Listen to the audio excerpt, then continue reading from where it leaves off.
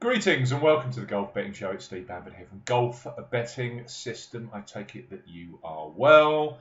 We are covering this week the 2021 Waste Management Phoenix Open. Welcome to the show. The Golf Betting Show is for viewers of 18 and above. Please be gamble aware. You can visit begambleaware.org for more information, and of course, please bet responsibly. Welcome to the show. Now, if you're new to the show, the Golf Betting Show is each and every week. We cover the PGA Tour. Sometimes we throw in the European Tour as well. European Tour covered in depth as well by my partner in crime, Paul Williams at Golf Betting System. Golf Betting System is a completely free resource. Previews for both this week's events in Saudi Arabia, which is loaded, and this Waste Management Phoenix Open. We have loads of tournament statistics. We have first round leader stats. We have predictor models. We have a podcast. It's completely free of charge though. And the only way we can keep it free of charge, while we don't charge a membership, is the support of you guys. And what you need to do, subscribe to the show. Make sure that your notifications are switched on. Like the show.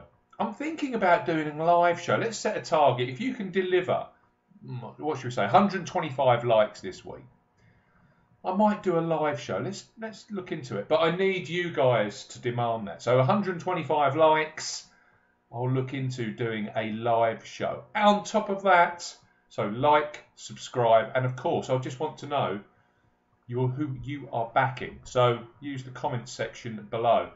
Great comments each and every week. It's great to have a rapport with you guys and conversations with you guys. So let me know your feelings on the Waste Management Phoenix Open. Last week, absolutely packed tournament. Farmers Insurance at Torrey Pines. Patrick Reed wins by quite a number of shots, but there was a lot of action there in terms of the Saturday shenanigans that went on. But also, Victor Hovland was right in the mix. John Rahm got to was he level at one stage and went backwards. Rory was in the hunt. There was a lot of quality elite players. Tony Finau, of course. As we said in last week's show, a quality player always wins at Torrey Pines, and this year it was Patrick Reed. So Reed, another one of these guys that hadn't won for a period of time. I think it was February last year, so 11 months since his last victory, Ryder Cup year. Bang. On a classical golf course. As I said in the video as well, suits different styles. It's funny. You had Mark Leishman, who won last year at 55 to 1. He went in there having, I think, finished second for strokes gained tee to green at the Sony Open. You get Patrick Reed, who was absolute garbage from tee to green. Missed the cut at the American Express, but his game is all about from 100 yards and within. He actually drove the ball very well at Torrey Pines this week. Drives the ball well. Brilliant from 100. I think, is there a better player from 100 yards in terms of the wedge play, in terms of the scrambling, in terms of the putting? I don't think so. He's an old style player. He doesn't pop strokes gain models. And the fact of the matter is, he won again. Very short price though. Looking at my records, 25 to 1 for Patrick Reed. And that's what put me off. I like Patrick Reed at 50 to 1, not at 25 to 1. That was his shortest odds or price victory.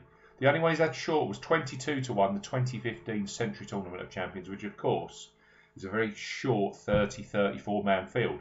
So if you look at it in terms of a full field event, that's his shortest victory, 25 to 1. But well done if you did have Patrick Reed. We clocked Ryan Palmer. Yes, good, my friend Ryan Palmer, who cannot win to save his life, but you've got to say the guy's playing some great golf, and I was just praying with Ryan Palmer. He didn't hit the lead. He didn't. He just stayed behind. He had a quiet Saturday. I think he was shot 1 over 73. And because he didn't have the pressure of winning and he knew that Reed was going to win, all of a sudden just plays a nice, calm 2 under back 9 and gets us a T2. So 60 to 1 each way return last week on Ryan Palmer. Okay, so we've gone through the like, subscribe and comment. Let's talk about this week's event. We are Waste Management Phoenix Open. This is the tournament where they can have anything up to 600,000 fans in attendance over 4 days. Super Bowl Sunday. The course itself is the stadium course. It's TPC Scottsdale.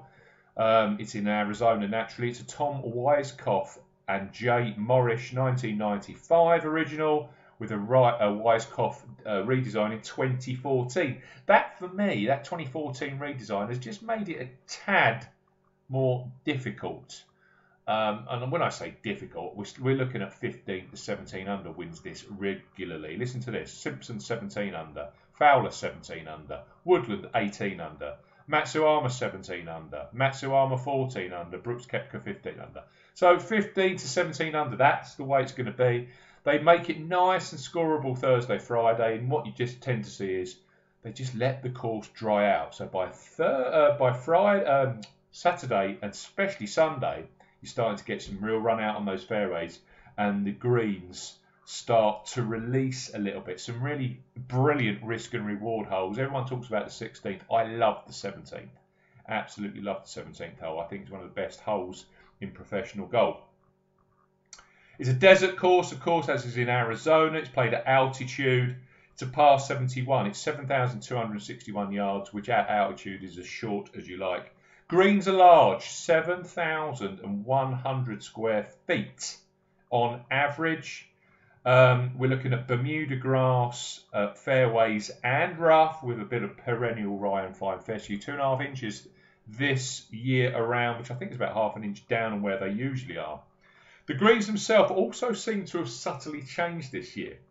Tiff Eagle Bermuda grass. Everyone says they're Bermuda grass greens, which they are Bermuda grass base greens, but they're overseeded, and they're overseeded every single year.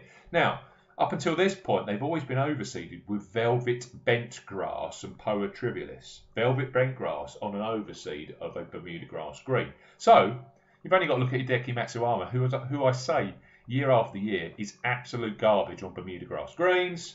People go, oh, but he didn't win on Bermuda grass greens. He won effectively on bent grass overseeded greens here in Phoenix. So, but this year, the velvet bent grass has disappeared in the overseed. So we're actually looking at Tiff Eagle Bermuda grass greens overseeded with Poa trivialis and ryegrass. So I think they're going to be a little bit grainier, a little bit more Bermuda grass.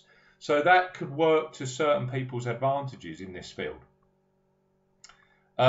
Greens like that, so Bermuda with Poa trivialis overlay. We've got to look at PGA West, where they played the American Express a couple of weeks ago.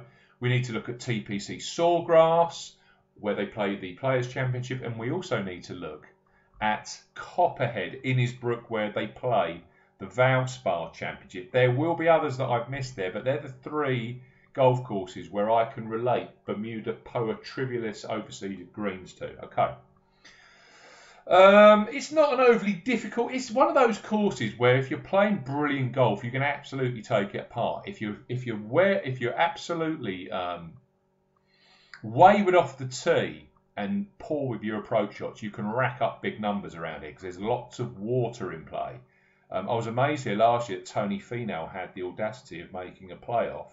T4 Tony, of course, came close again this week, didn't win. He had the audacity of making a playoff here, where you've actually got 6 holes with water in play. That really isn't Finau's mix. Again, Torrey Pines last week, 17 holes, no water in play. That's where you back Tony Finau, if you fancy a T4 finish, of course. So that's the course. So we've got into quite a bit of detail there about the agronomy. It'll be interesting to see if there's any change in the fact that they've taken away the velvet bent grass off these greens. Weather, nothing to report. Chilly Thursday, Friday, sunshine. A little bit warmer at the weekend, up to something like 20, 21 degrees. No wind.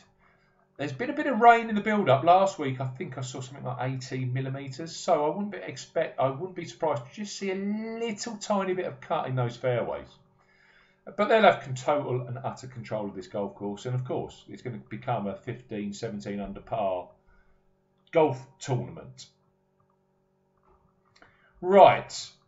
Top 10 of this week's Predictor Model. Of course, golf betting system, free of charge. We have Predictor Models for both the European Tour and for the PGA Tour. There is no paywall. You can use them as many times as you want. Paul and I always use them when doing the research for our weekly previews. If you're watching this, of course, on YouTube, which you will be, I have put a new link into the top of Golf Betting System. Just click through there to get all of the content, or just search for Golf Betting System, Steve Bamford, Paul Williams tips, anything like that, European Tour tips, PGA Tour tips. You'll come across the Golf Betting System website. Now, top 10 of this week's Predictor Model. For me,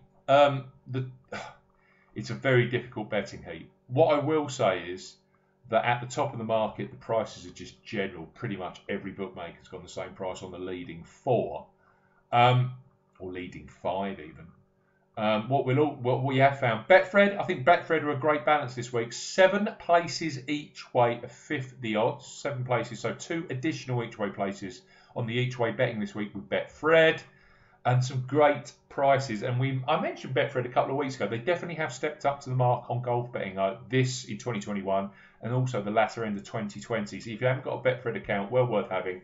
If you're in the UK or Northern Ireland, you can access via Golf Betting System, our website. Bet £10, get £30 of free bets offer. And because you're signing up through Golf Betting System, you also get an additional 60 free spins at Betfred Casino. You need the promo code SPORTS60. Full terms and conditions, of course, available on the Golf Betting System website. This is worth having. Betfred, I think they do offer some standout prices. Their odds compiler undoubtedly pulls his own odds together and has some real opinions on certain players, which often leads to the best price in the market. Take James Hahn. He's 10 at the Predictor Model, James Hahn. There's some big prices in this latter end of the top 10. James Hahn, 200 to 1 with Betfred, 7 places each way. These are the best prices right now. I'm recording this early Tuesday morning over here in the UK. 9 is Stuart Sink. Another 200 to 1 shot. Of course, he's already won this season. He's 200 to 1 with William Hill. They're 8 places each way. 8, Sam Burns. This guy, he's a talent, isn't he? But he just cannot stick around on Sundays. Sam Burns, I thought 80 to 1 was a decent price on Sam Burns because this golf course, in terms of ball striking and high GIR and Bermuda grass greens, is right up Burns' street. 80 to 1 with Unibet. 6 places each way for Sam Burns. The only thing that put me off Burns, will he be able to just deal the consecutive week after being in the final group, or second final group on a Sunday and blowing another contention? 7, Harris English. I was close on English, it has to be said. 28 to 1 with Boyle Sports, 8 places each way on Harris English. We did get back in 2011, Mark Wilson winning in the Sony Open and then winning this a couple of outings later. English is miscut, but what they've done to the price, 28 to 1, not a great deal.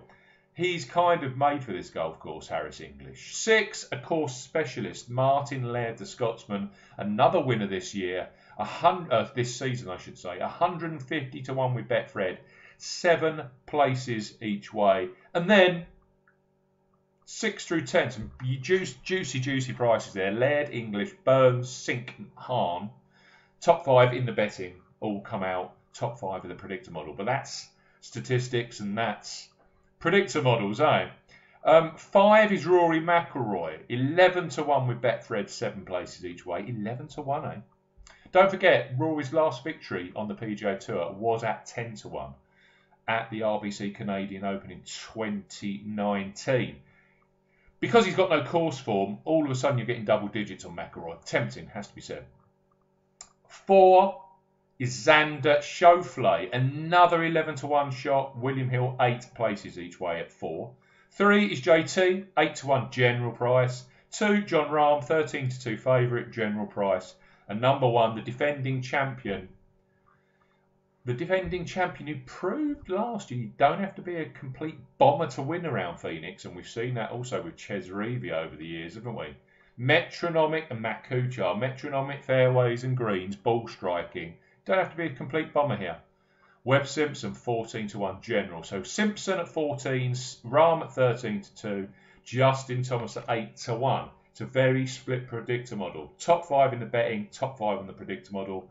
You've then got some value there with Laird, the likes of Burns, Sink and James, Hahn. Of course, you're more than welcome. Golf betting system, come and use both Saudi and waste management predictor models this week. Okay, let's talk key skills, shall we? I'll tell you, lead score progression. It's a new part in my preview, actually. It's pretty mad here. Take 2020. The lead after 2 rounds was 13 under. The winning total in the end was 17 under. And that's what I'm saying about, all of a sudden, tucked pins and faster conditions. 2019, when Ricky Fowler won, 13 under after round 2, 17 under after round 4. 2018, 10 under after round 2 and then 18 under. So it's one of those tournaments. I think you've got to start well here. I really do. Right, key skills required around here. I go through both traditional and strokes gained stats since they redesigned the course. The first winner of this on the new Weiskopf renovation was Brooks Koepka. And you actually look at the winners list here. Koepka, Matsuyama, Woodland, Fowler and Simpson. There's a story there to be told. If I take the average, so if I take the winning skills that they actually went through when they won here, and then average them out across those 6 years. Driving distance, the average in the field of the winners, 20th. Driving accuracy, 20th. You cannot be flagrant around here.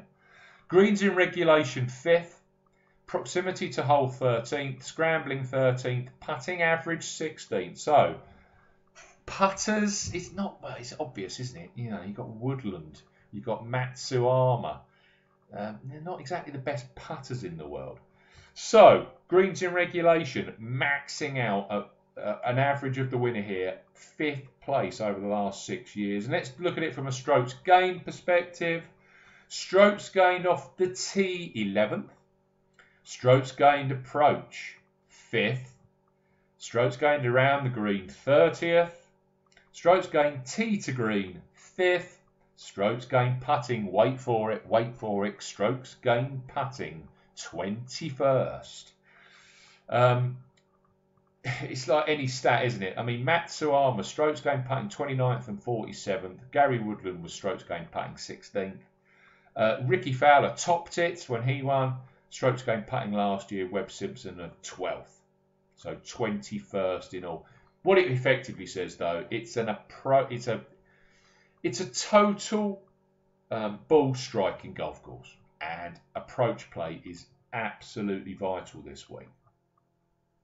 So it would be good if we went through the top, my 8-week skills trackers. Now this now takes us, I believe, we've got rid of the Masters where there was no strokes gained available.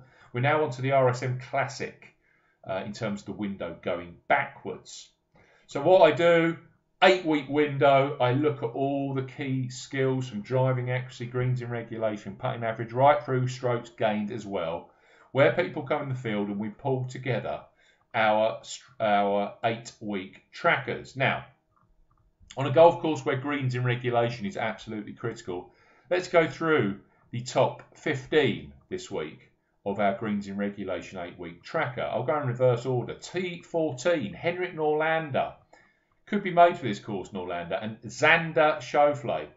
13 is Cam Tringali. 12 is Kyle Stanley, a former winner here. 11, Daniel Berger. 10, Lucas Glover, that's gone very well here in the past. 9 is Corey Connors. 8 is Siwoo Kim.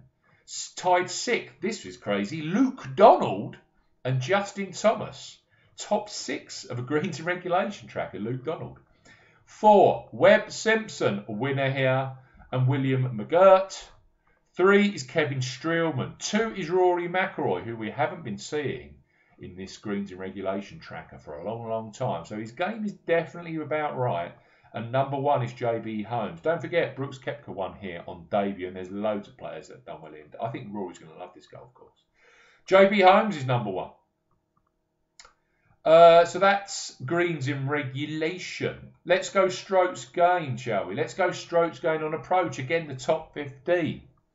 Strokes gained top 15 last 8 weeks in this field. 15 is Russell Knox. 14 is Padraig Harrington. We include the European Tour in these numbers. 13 is Russell Henley. 12 is C.T. Pan. Tied for 10th, Cameron Tringali again. And Will Zalatoris. 9 is Siwoo Kim again. 8 is Kyle Stanley again. Great approach play. 6, Keegan Bradley and Rory McIlroy. 5 is John Rahm. 4 is Corey Connors. 3 is Henrik Norlander. There's another mention. 2, JT, who's come very close here. And number 1, Xander Schauffele. Strokes gained approach last 8 weeks. Strokes gained tee to green, the nirvana of strokes gained stats. Over the last 8 weeks, let's go through the top 15 again. Strokes gained tee to green. 15 is Brendan Steele. One of those players has got a fantastic record here in California on desert golf. I think he's anything up to 80, 100 to 1 still. That could be a steal. 14, defending champion Webb Simpson. He was number 1 in this list 12 months ago. 13, Cameron Tringali. 12, Keegan Bradley. It's the same names, you won't be surprised to hear. 11 is Sam Burns. Burns' game is far more strokes gained orientated off the tee. And he's actually been scrambling well. Everyone says, and it's true, his strokes gained around the green game has been garbage, but he's been working on that clearly. 10 is Siwoo Kim. 9 is Chris Kirk, who's been playing some great stuff. Kirk's a good one. Tied for 6th, Daniel Berger, John Rahm, Will Zalatoris. 5 is JT. 4 is Corey Connors. 3 is Xander Schauffele. 2 is Ricky Fowler. 50 to 1 must tempt a few. He hasn't had a top 10 now for over a year. And number 1. That's what puts me off Ricky Fowler, to be fair. We love Ricky. Barry Hohanrahan, his biggest fan on our Golf Betting System podcast. That'll be coming out later on the YouTube channel. But the trouble with Ricky is he's one of the worst converters in the business. And he struggles to convert when he's been playing at the very top of his game, like top 5 finishes, a consecutive run of great finishes, eventually gets the job done. When the man hasn't won for hasn't even top 10 for over a year, I can see him finishing in the top 8, yes. And number 1, strokes gained tee to green. It won't surprise you. It is Rory McIlroy. Why didn't I put him up this week? I haven't. So McIlroy, Fowler and Xander, the top 3. And strokes gained total, strokes gained current form. I'll go through the top 10. 10 is Michael Thompson, who delivered a nice 125 to 1 each way for us a few weeks ago. 9 is Corey Connors. 8 is Ryan Palmer. A good course record here, Palmer. 6, tied 4, Chris Kirk and Webb Simpson. Said he was playing some good stuff. 5 is John Rahm. 4 is Daniel Berger. 3 is Will Zalatoris. 2 is Rory McIlroy. And finally, Xander Schauffele at number 1.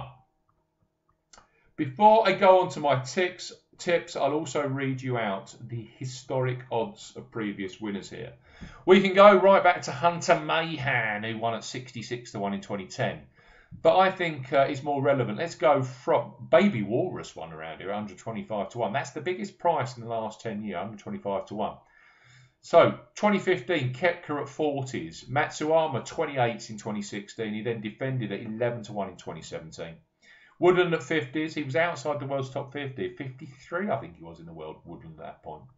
2019, Ricky Fowler at 22 to 1. Simpson at 14 to 1. Take the average of those players. The last 7 renewals, so that's since the split in the PGA Tour season, 41 to 1.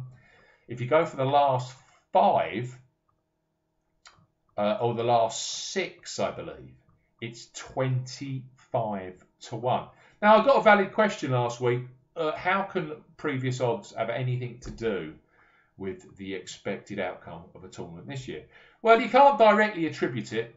That's a fair point. But what it does do, it basically tells you where you're fishing in the market, I always think.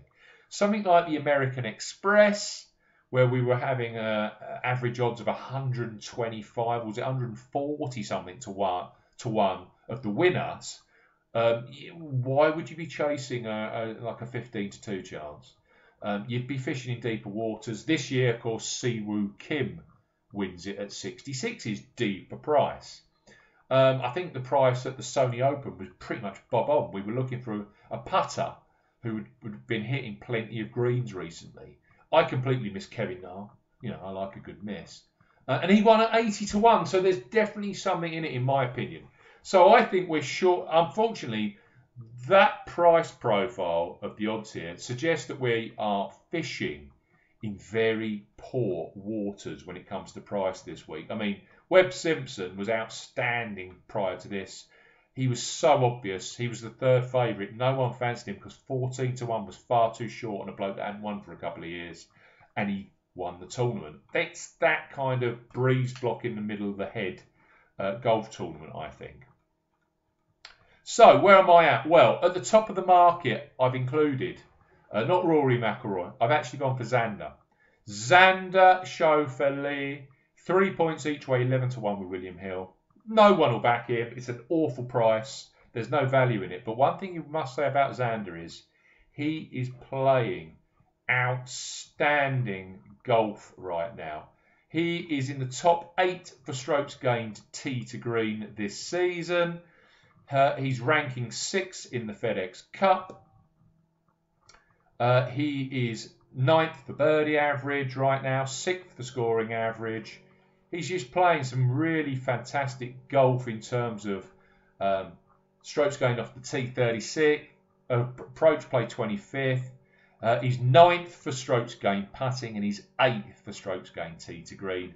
If you're looking for strokes gained total season to date, he ranks number 2 on the PGA Tour. He reminds me so much of Webb Simpson last year. The only player beating him so far is Bryson DeChambeau in that strokes gained total category. He's obvious, but what we have seen here recently are winners that haven't won for a period of time. Don't ask me why, I'm only reading the facts. But Simpson hadn't won for 20 months before he won this at 14-1. Fowler at 22-1 hadn't won for 23 months.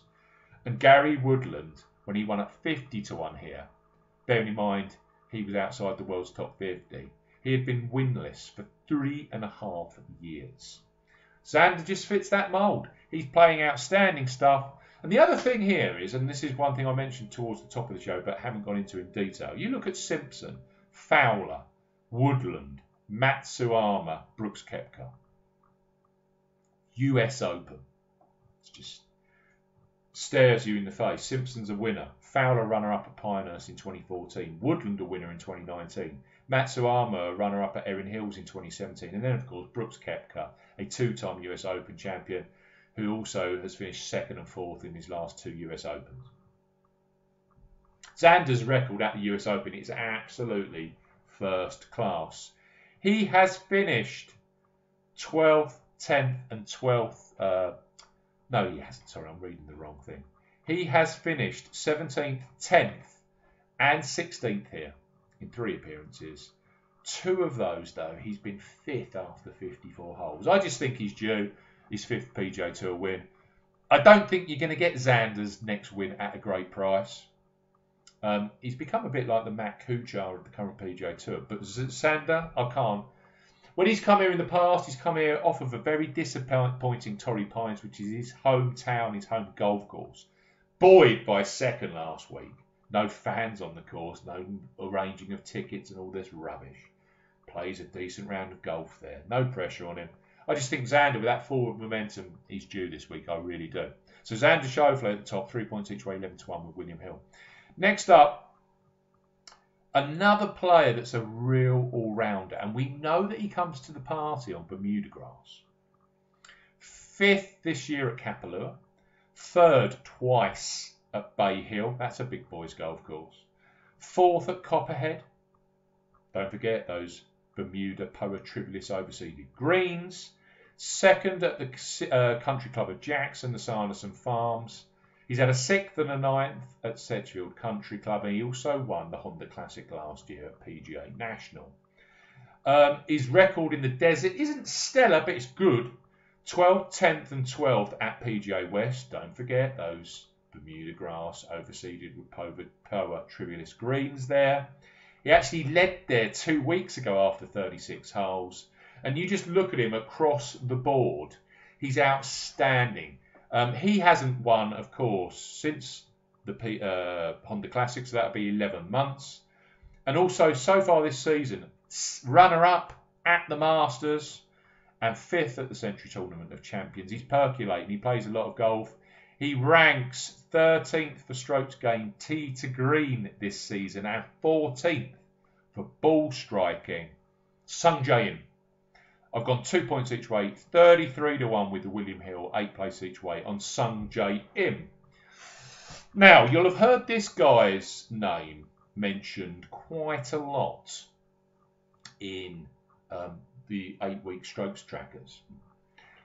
He's an awful putter, but this guy is absolute class from tee to green. In fact, you could say from tee to approach play. Around the greens, his game isn't great, and the putting's awful. Now, you listen to this for elite strokes gained numbers. This is from last season. 13th off the tee, 12th for approach, 18th for tee to green. He was 20th on the tour for driving accuracy and 6th for greens in regulation. He never finished in the top 10 between January and the end of last season in August. That is madness. Absolute madness. And why? Because he was 181st in strokes gained putting. But this season, 17th at the Sanderson Farms, 8th at the Elite Zozo Championship, a top 10 at the Masters, his first ever major top 10, 10th at the RSM Classic.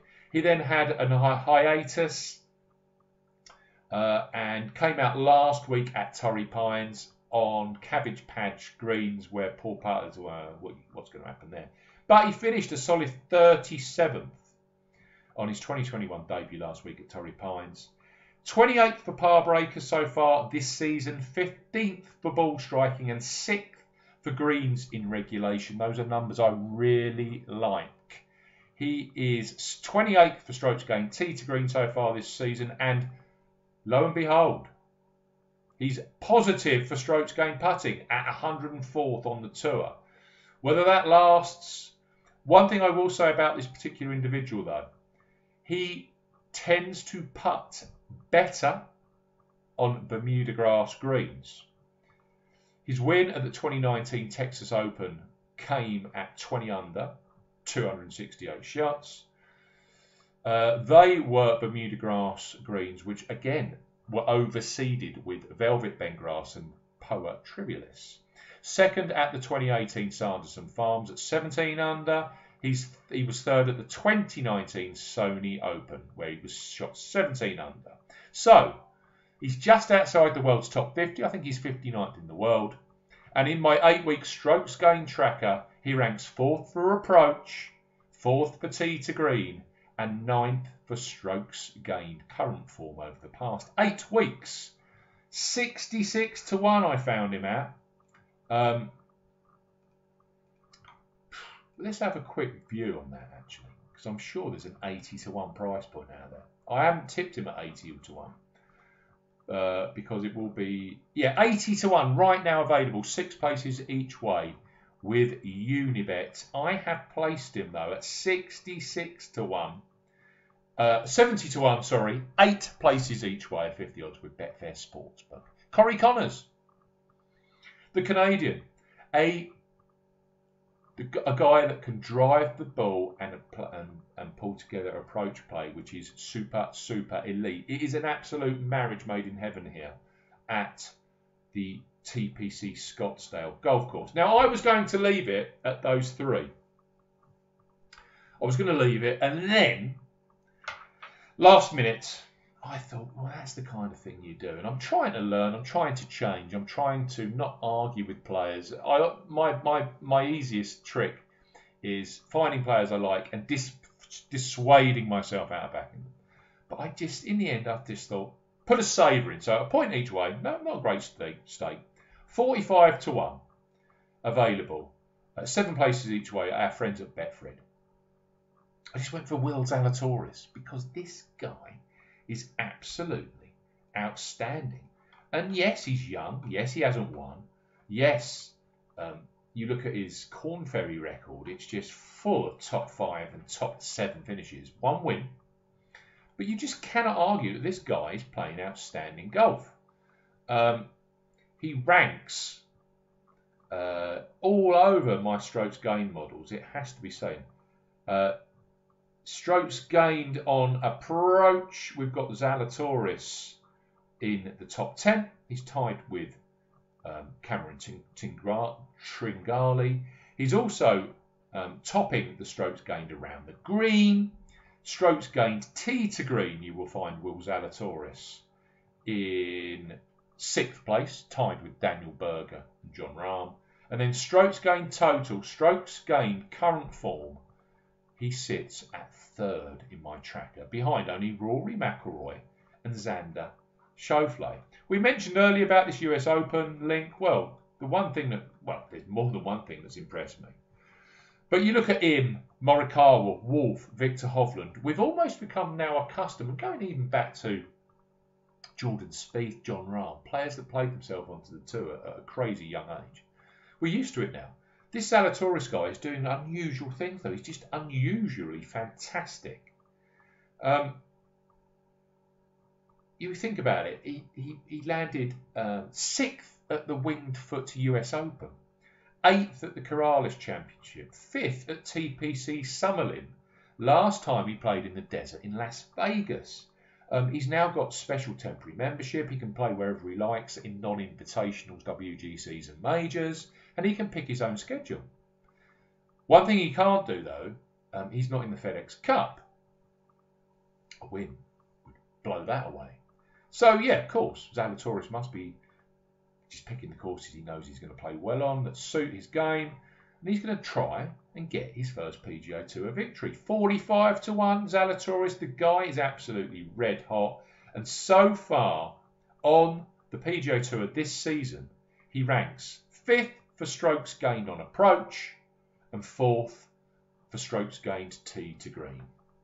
Why wouldn't you include him? So, Zalatoris at 45 to 1, Connors at 70 to 1, Im at 33 to 1, and Xander at 11 to 1. Those are my 4 players for the Waste Management Phoenix Open. Thanks for watching. The Golf Betting System podcast will be out later today on this YouTube channel. Give it a listen. I'll be presenting the show later today with Paul Williams. He'll be covering the Saudi International. Of course, I'll be talking through the Waste Management Phoenix Open and all things golf betting for the week. Don't forget, though, please subscribe. Please let me know who you fancy this week in the description box, and not description box, in the comments box. And if we can get 125 to 1 likes this week, I'll seriously think about my first ever live YouTube show. Why not? Thanks for watching. See you again next week for, I think it's the AT&T Pebble Beach tournament. I doubt it's a pro-am.